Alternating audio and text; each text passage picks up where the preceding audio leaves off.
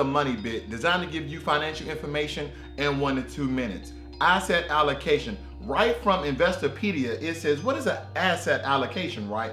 Asset allocation is an investment strategy that aims to balance risk and reward by appropriating a portfolio's asset according to an individual's goals, risk tolerance, and investment horizon. 3 main asset classes, equities, fixed income, and cash, have different levels of risk and return, so each will behave differently over time. It's basically diversification in a nutshell. Where do you have all your money?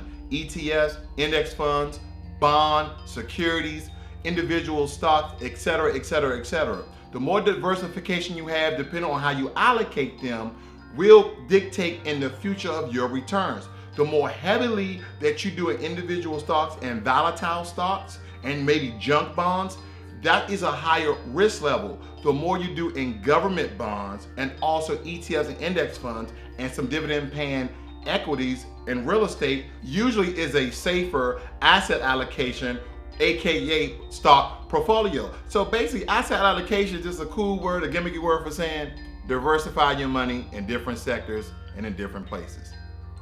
I'm out.